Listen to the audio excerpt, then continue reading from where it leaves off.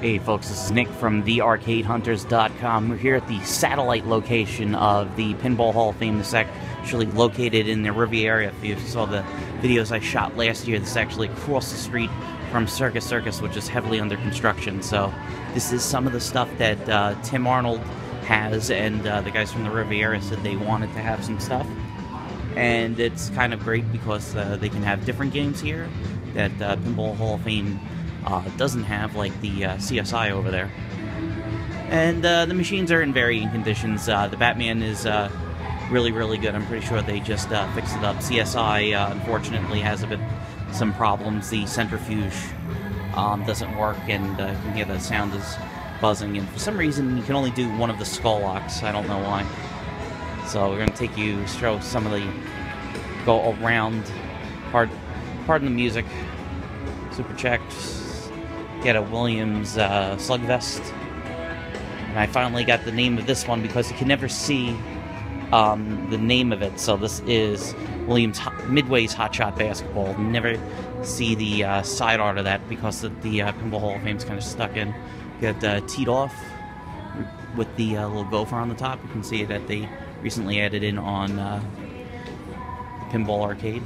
Taxi, unfortunately, no topper on it, but it was playing really good. The bell's friggin' loud. Vegas from Gottlieb. Freddy's Nightmare on Elm Street, Nightmare Before Christmas.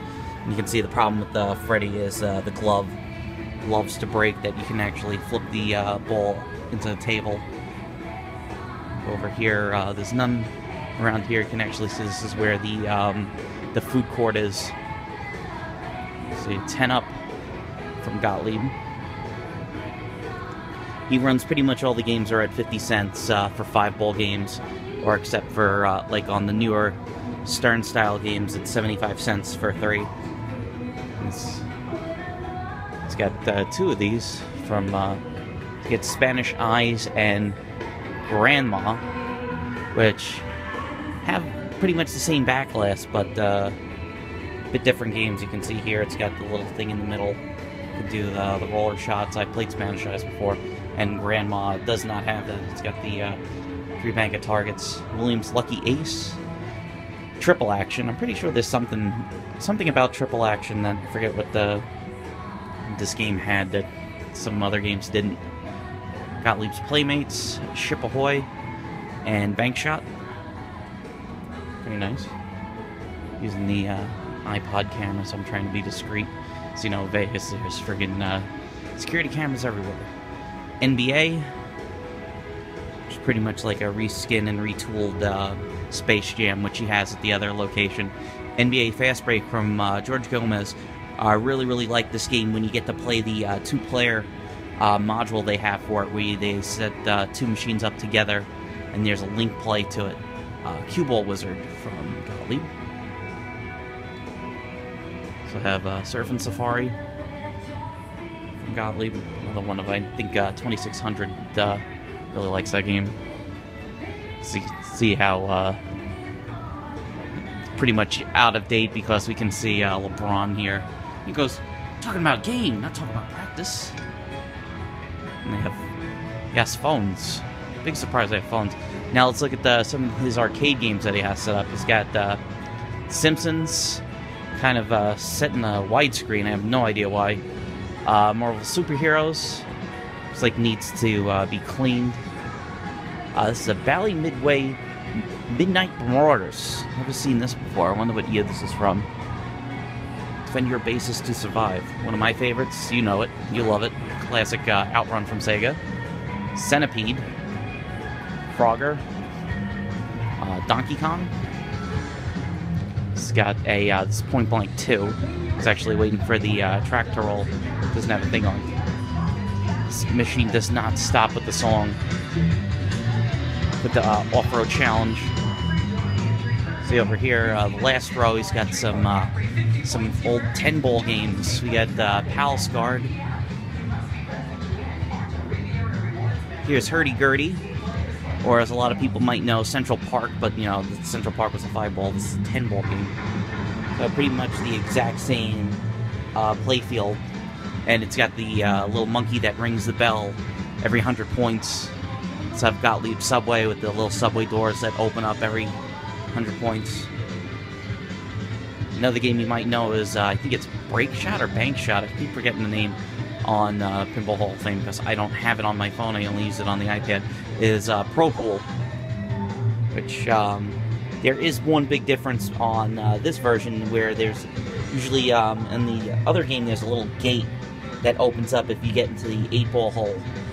That's not on this, so it's a lot harder. And, I had a lot of fun with this. I like some of the Gottlieb wedge heads I really don't care for. Some that are just, you know, balls hard, and they keep you coming back for more. And he's got, you know, the usual, the toy taxi and the stuff that, you know, people just dump money into. Because kind of back when Vegas wanted to be family friendly, it seems like they're trying to do that again. Because I was looking at some going to New York. They're going to put in another Hershey Chocolate World, I guess, to compete with the M&M store. So right there is a look at the satellite location at the Riviera Hotel and Casino Resort here in Las Vegas, Nevada. Sure to check them out if you're like me and you're waiting for the actual location to open up at 11. I'm set on New York time, so it's impossible for me to sleep to try to wake up, or I don't gamble, so I don't really give a crap about any of the other stuff in there. So I'm gonna hang up, play some Batman. We're gonna go take a video at the main location. So guys, thank you very much for watching. We'll talk to you later. This is Nick from the ArcadeHunters.com, doing this as kind of like a bonus supplemental video because I didn't know the Treasure Island still had a video arcade. It's kind of small. We used to have the Terminator 3 pinball machine, don't anymore, so I'll just take it through. Another one of the arcades of the strip. You can see how it has a Namco label on it. Didn't even know Namco arcades were still in business in America. Tekken 5 DR set very hard. Hydro Thunder, 2 of them. Haven't seen this version in a long time because most of them updated to 3 was Initial D version 2. Haven't played the second version in a very long time. God, miss Sega Rosso. Those guys made some great games. They had a bunch of development houses and they're gone. 2049, San Francisco Rush. DDR Extreme, doesn't look like anybody plays it. And kind of weird, it's got that weird banner on there. I guess it's kind of like a aftermarket maybe. House of the Dead 2 from Sega. The giant Time Crisis 3 that takes over half the arcade. Pocket Fox. Ooh, Pac-Man play, look at that. Pac-Man Arcade on Twitter. Follow Pac-Man Arcade. And of course, doesn't have any Pac-Man toys in it.